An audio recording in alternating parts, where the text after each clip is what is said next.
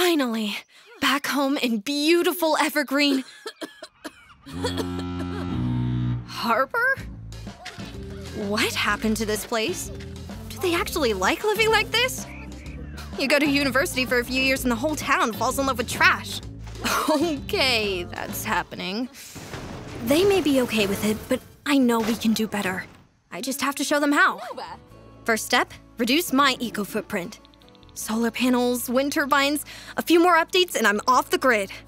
Feels better already. Now the hard part, getting my neighbors to want a cleaner, more sustainable city too. Fortunately, my buddy Knox is a real advocate for the eco-lifestyle. Rude flex, I know, but go with it. He's done some great work pushing neighborhood action plans, like a water shutoff day.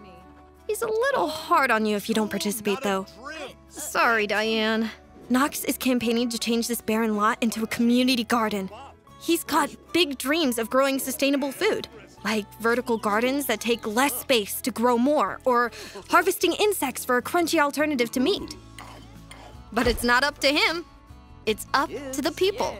And it looks like they voted for a community makerspace. He'll get over it. A makerspace is great. We don't have to throw away everything just because we don't want it anymore. Upcycle it. I love me some homegrown, ultra-organic, fresh farm-to-table fizzy juice. And these hand-dipped artisan candles are selling faster than they burn.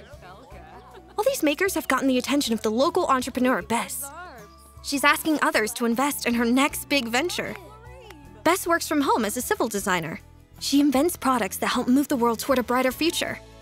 She recycles found objects for parts and then uses this awesome fabricator to make them. This thing is fire!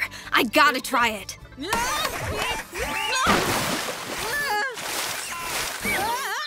Maybe I'll leave that part to Bess.